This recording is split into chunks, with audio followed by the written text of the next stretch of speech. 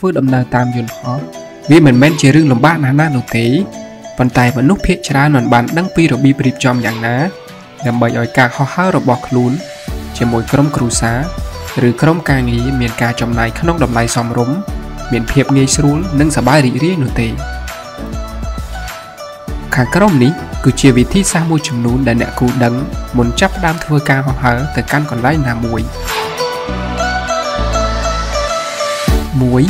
ត្រូវមានជម្រើសច្បាស់លាស់ក្នុងការធ្វើដំណើរតាមអាកាសយានដ្ឋានណាមួយប្រទេសកម្ពុជាកំពុងមានគម្រោងពង្រីកបន្ថែមនៅព្រលានយន្តហោះនៅតាមបណ្ដាខេត្តផ្សេងៗ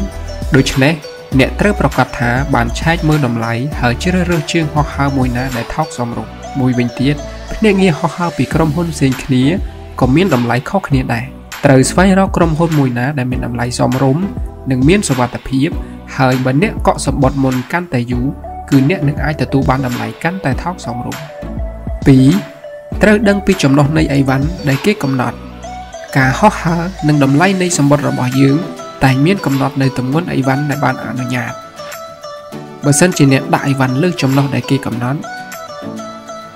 អ្នកនឹងត្រូវបង់លុយបន្ថែមក្នុងតម្លៃថ្លៃដូច្នេះត្រូវគិតពីចំណុចនេះផងដែរ 3. ការជិះយន្តហោះមិនមែនត្រូវរងចាំក្នុងរយៈពេលខ្លីដោយការជិះឡានក្រុងនោះទេសម្រាប់ការធ្វើដំណើរតាមយន្តហោះអ្នកត្រូវមកចាំមុនឲ្យបានយ៉ាងតិច3ម៉ោងឬ2ម៉ោងព្រោះអ្នកត្រូវរៀបចំផ្ញើអីវ៉ាន់ព្រមទាំងធ្វើការចុះឈ្មោះនិងការត្រួតពិនិត្យផ្សេងៗមុនឡើងយន្តហោះបើសិនជាអ្នកមកមិនទាន់គឺអ្នកត្រូវខកខានការហោះហើរហើយមិនអាចសុំដកលុយឬថ្លៃទិញសំបុត្រវិញបានទេ 4.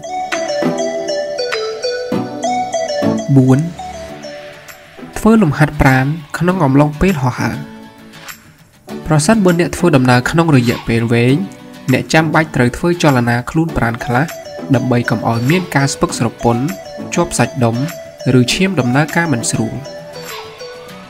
អ្នកត្រូវបង្វិលកជើងទាំងសងខាងធ្វើចលនាម្រាមដៃម្រាមជើងបង្វិលស្មាទៅមុខទៅក្រោយព្រមទាំងបង្វិលកទៅឆ្វេងទៅស្ដាំផងដែរអ្នកត្រូវធ្វើបែបនេះឲ្យបាន3ទៅ4នាទីជារៀងរាល់1ម៉ោងម្ដង 5. អង្គុយត្រង់កន្លែងដែលជាចំណុចនៃស្លាបយន្តហោះបើអ្នកមិនចង់ឲ្យមានការរំខានដោយសំឡេងខ្លាំងអ្នកត្រូវទិញសំបុត្រយន្តហោះដោយរកកន្លែងណាដែលស្ថិតនៅត្រង់ចំណុចនៃស្លាបយន្តហោះព្រោះកន្លែងនេះគឺជាចំណុចដែលមានភាពរឹងមាំបំផុតដូច្នេះវាមិនសូវមានសំឡេងខ្លាំងដែលអាចរំខានអ្នកនោះទេ 6. យកចិត្តទុកដាក់ចំពោះប្រដាប់បញ្ចូលថ្មទូរស័ព្ទឬកុំព្យូទ័ររបស់អ្នកពេលអ្នកធ្វើដំណើរទៅប្រទេសដទៃត្រូវដឹងថាប្រដាប់បញ្ចូលថ្មគឺមិនដូចគ្នានោះទេដូច្នេះអ្នកត្រូវមានឧបករណ៍សម្រាប់តភ្ជាប់មួយទៀតដែលអាចប្រើប្រាស់បានទោះបីអ្នកទៅដល់ប្រទេសណាក៏ដោយ 7. ត្រូវមានភាពក្លាហានសម្រាប់អ្នកដែលមិនធ្លាប់ធ្វើដំណើរតាមយន្តហោះនៅព្រលានយន្តហោះអ្នកប្រកាសជាវង្វេងហើយមិនយល់ថាត្រូវទៅខាងណាមុននោះទេ